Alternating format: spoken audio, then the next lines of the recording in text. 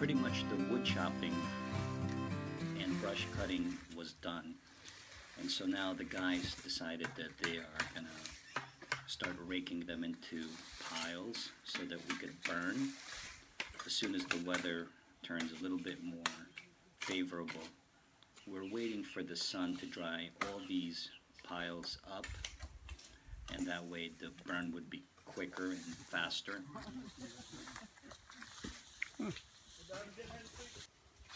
This is under the bamboo.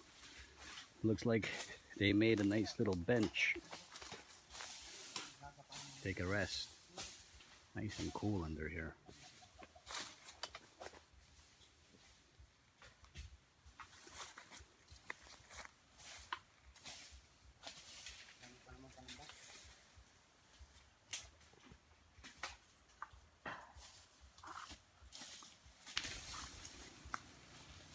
One by one, manual labor.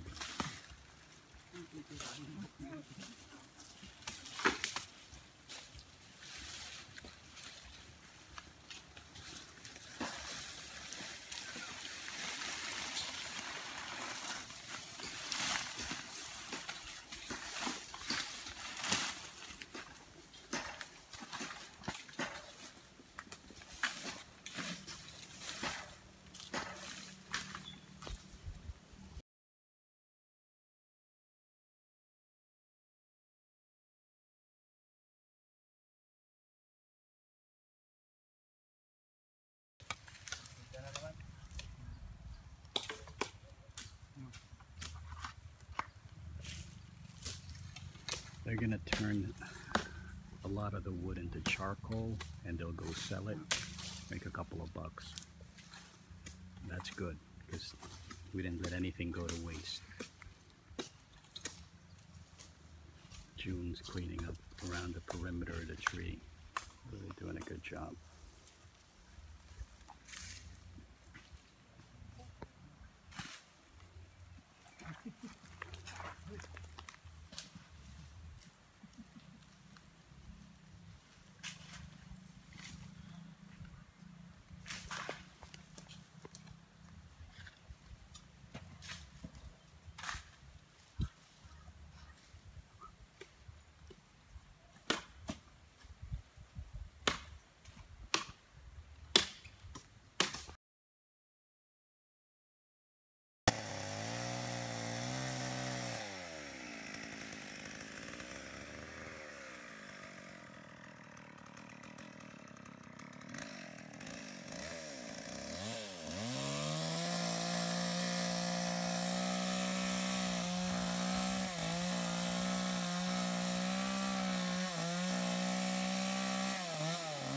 The boys never used a chainsaw before, and when it was working, it saved us a lot of time cutting instead of hacking the trees with their machetes.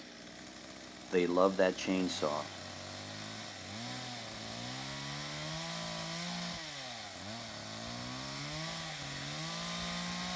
I figured every time that the chainsaw went down, which was often, and it took me a while to get it, bring it to the repair shop, have them see what was wrong with it, fix it. I calculated it probably put us back a half a day, because with a single person and one chainsaw, we probably did the work of 2 or 3 people hacking away with their machetes.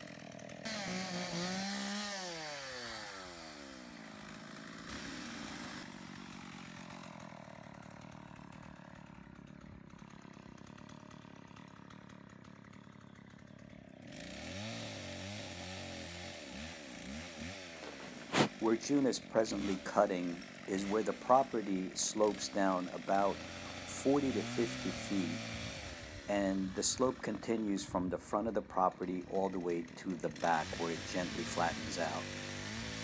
Here you can see the young coconut trees that they had planted prior to cutting all the tall trees and brush that was hindering the sun from getting to the newly planted coconuts. So that's what we wanted to do. My plan was to get rid of all these trees so that the young coconut trees that you see can get a good start from the sun. And also we were planning to fertilize it, all of the trees in the property, once the clearing was done.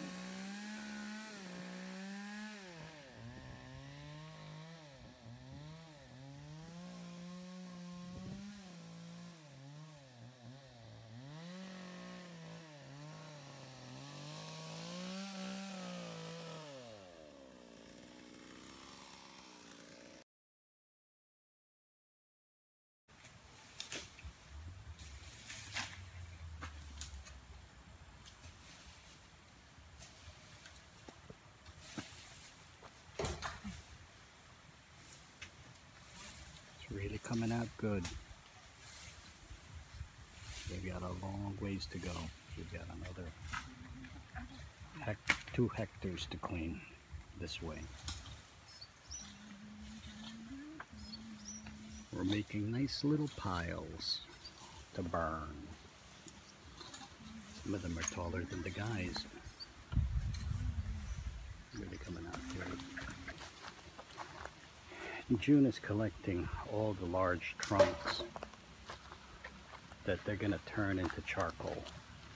So I wish I would be here for Father to do that, because I really would love to film that, and maybe I'll have Rex do it for me. So this is the pile that they're going to burn, and then this is all going to be charcoaled out. So that's what June, the matinee idol, is doing. He's making sure he's got charcoal, garbage.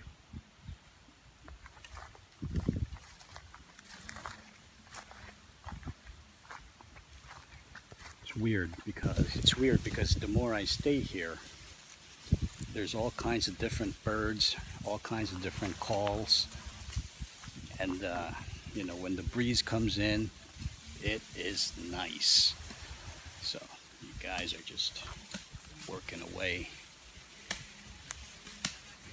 Gonna clear this spot out. This is actually one of my favorite spots of all the property. As you can see down there where Rex is, behind him is the river, and that's where I want to put an access so that we can go swimming there. Here's something funny that I thought. All the times that we've been here clearing, it's about the 7th day, I haven't had one coconut, not one what they call buko. We have hundreds of them. I haven't had one yet. Might have to get one today. Found some wildlife here next to the river. The boys found a turtle while they were cleaning. It's gonna be fun staying around here. Oh, it was picked back out.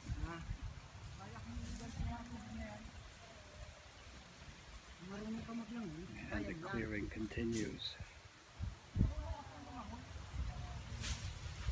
Funny thing about Lawrence, he's about 15.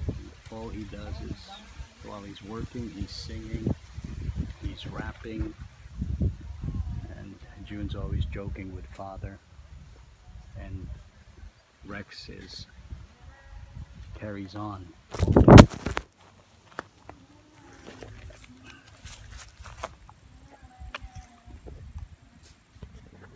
Whoops.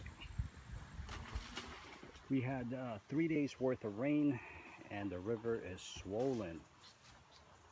And this is the same river that's been taking up all the property. So they're starting to clear this area back here. Lots and lots of pines. Check on one.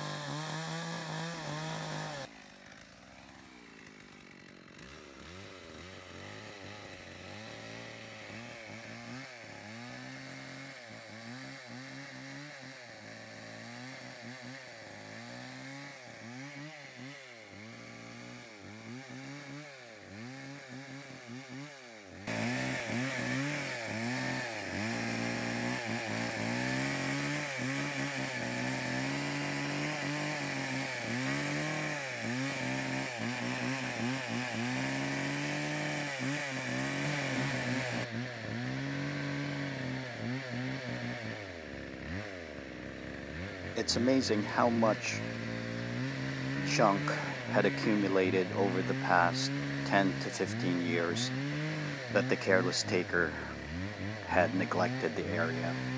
You could see just by this one pile how much of it in this little tiny area Lawrence was able to rake up to get ready to burn.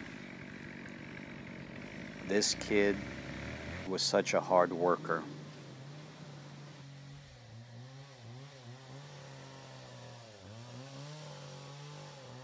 Yeah, the river from a couple of days ago, it sure is a lot different from today.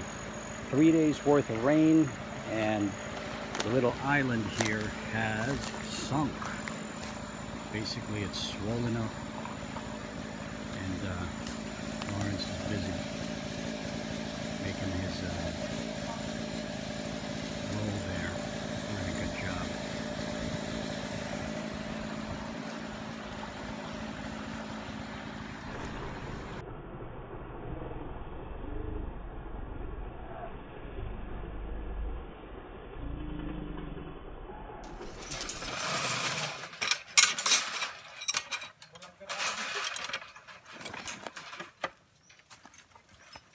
Dapat pala nabili mo na. Aray. Hindi, binti na isaw rin. Binti yan pag ano na, asimbol na. Ito na, alin ito dun sa malaking poste? Ginagawa niyo? Mga corner ko doon muna kami ma-start po. Lubog baga po doon yung ano tatanong ko sa'yo kung ibaw natin para yung barbed wire nasa ibabaw. Opo. Kasi kung doon sa kanto ng muhon, nakalubog yung poste, masabit doon sa lupa po. Anuhin mo na lang. Sabon, sa ibabaw na nitong hill. Oo. Basta inline dun sa ano sa muhon para wala tayong problema kay Utol. Ikaw Ito magkaka. naman pong ano Ikaw, lalabas pa nga yung lote. sisisiin. Bahala ka. Ikaw ang papagalitan. Baka mayari. So it's March 15, and you know the contractor is here for the fencing. So they're starting to do the fencing. They're trying to do a couple of tests.